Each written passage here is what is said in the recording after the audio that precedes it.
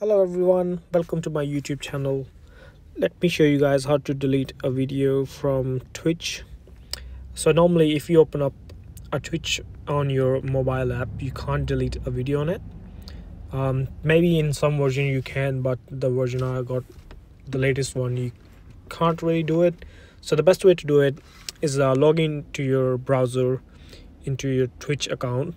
So if you search like twitch.tv and put up your username and password and login, this is how you get like desktop version.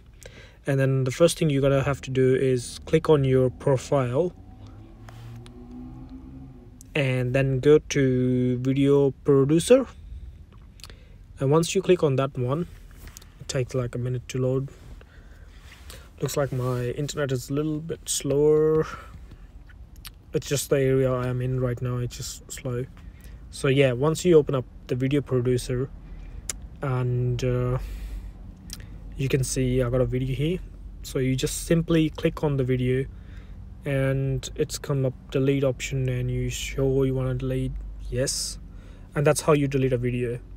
So normally you can't do it on your mobile app with the latest versions. So the best way to do it, just log into your Twitch account on a browser and just do it that way, and that's how you delete a video.